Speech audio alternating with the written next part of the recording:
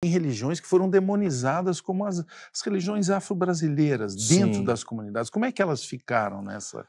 Isso vem muito com o neopentecostalismo, né, com a Universal, do Reino de Deus, que faz uma hermenêutica da Bíblia muito criticada, né?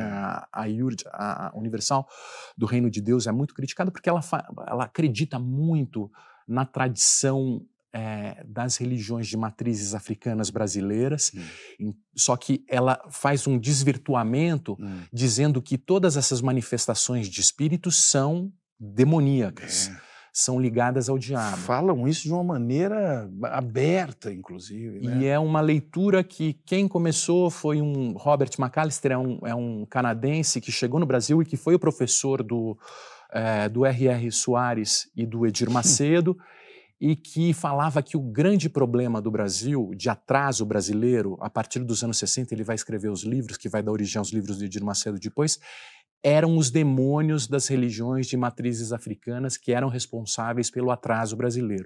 Então você exorciza esse atraso e coloca um novo espírito moderno, empreendedor. Por que essa perseguição? Você conseguiu entender? Eu acho que é um diálogo e é uma forma de você transformar comportamentos, dialogar com tradições. E de marcar um território. Marcar um território e apontar um novo rumo. E apontar um novo rumo. Uma educação relâmpago, Marcelo. Isso é impressionante. Porque essas metanoias, elas conseguem instalar esse novo software e transformar comportamentos e transformar a forma da pessoa agir em 2 dias, 3 dias. A partir do momento que ela acredita e passa a seguir, ela renasce, né?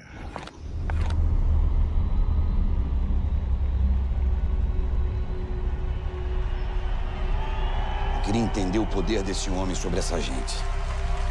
Mas também ele só alcança o Zé Povinho mesmo, né? Sempre seremos alvo do ódio de certas pessoas.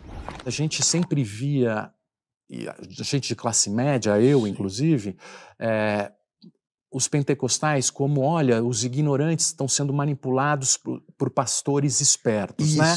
Era uma forma... Que é um preconceito. É um preconceito. E a gente não via a inventividade, as soluções modernizadoras, apesar de todos os estigmas e preconceitos por trás, mas que vinham sendo construídos. Em você exorcizar o espírito rural, exorcizar o conhecimento de 450 anos de história, mas rural, um conhecimento rural, instalar um espírito urbano, empreendedor, dinheirista.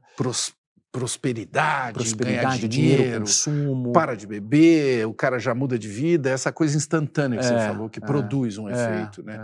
A pena disso é a destruição de uma diversidade religiosa brasileira que é uma riqueza desse país. Sem dúvida, né? sem dúvida. Especialmente com as religiões de matriz africanas que cumprem papéis importantíssimos nessas comunidades também.